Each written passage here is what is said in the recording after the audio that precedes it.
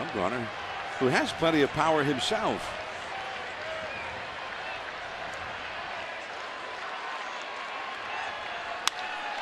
That ball, left field, Cargo on the warning track at the wall. But Crawford will tag and score. And that ball, with the wind blowing out toward left field, carried very well. Almost a homer for Bumgarner. And the Giants trail 3-1. Now you watch Madison Bumgarner batting practice. I mean, he hits them as far as anybody. He has got great natural strength. And if he runs into a fastball, and I don't think he gets all this one. A little bit frustrating for him because I think he thought he had it out of here, but he does get the job done and scores the run.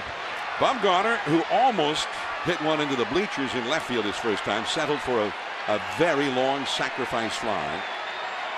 And a base hit now could put the Giants ahead. 3-2, Colorado. That ball is hit high and deep to left field. Adios! A grand slam!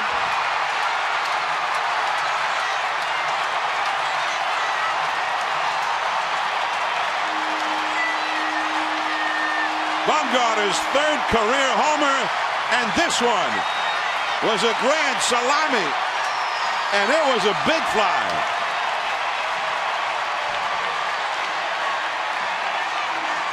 And how do you celebrate? You blow a snot rocket.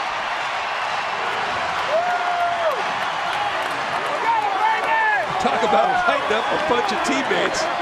Oh my.